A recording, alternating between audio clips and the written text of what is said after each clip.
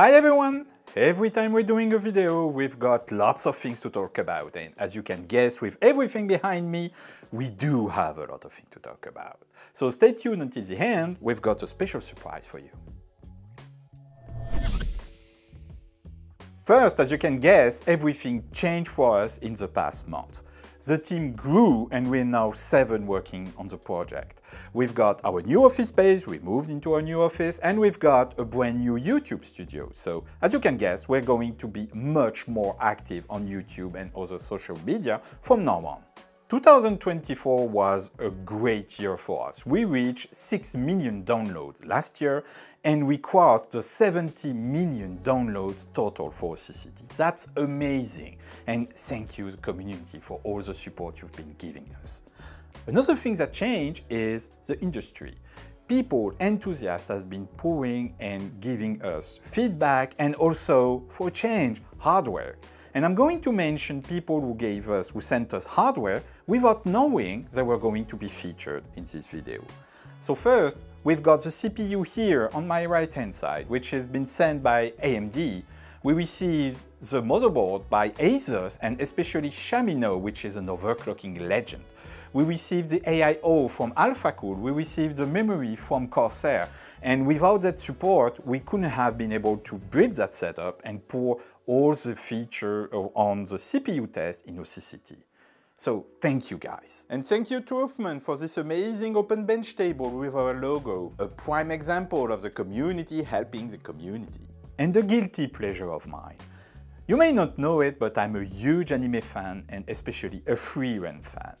And seeing that beautiful setup featured on Starforge Systems' main page got me completely excited, and they sent us one. And really, thank you, Ethan, for that. And now to the main topic, the Linux version of OCCT. You've been asking for it for years. We even had a Reddit thread a few days ago asking when it will be available. Well, it's available right now in alpha version for our supporters, and we've been in closed alpha before and it's working really, really great. True to the spirit of OCCT, we kept things simple. No packaging, no dependency, it's a simple file, you make it executable, you double click on it, it starts, period. And for the geeks out there, no need for root permissions. Alright, you will get less sensors without root permissions. There is nothing we can do about that, but it will still work. And one thing to stress is that we can do everything we do under Windows under Linux in a native version. You want to test your CPU, your memory, your 3D card, you can. To address the elephant in the room, there is no HW info under Linux. So we had to come up with our own monitoring engine. It will give you all the critical values you need to stress test your hardware. We are not up to HW info level, but we will get there eventually.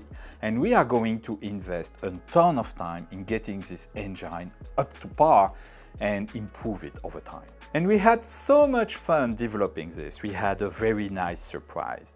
We are so compatible with all the Linux distributions that, guess what?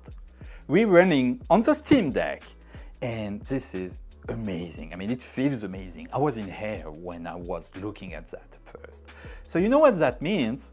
What if you would be able to access OCCT right from Steam? And that's what we're going to do next. We are going to release the Linux version first, and we are working with Valve to release it on Steam as soon as possible. And with all those features, we felt like you were due for another treat. Before, we were limiting the number of certificates you could do. You could do 10, you could do 100. We were limiting you for pro and personal users alike. Now, we are going to work on a per device basis, where you have a set number of computers that you can upload and test and certify their stability. However, we are not going to charge you on a per certificate basis. It's now on a per device basis. But that would be too long to detail in this video. Please refer to the link below to learn more about this change.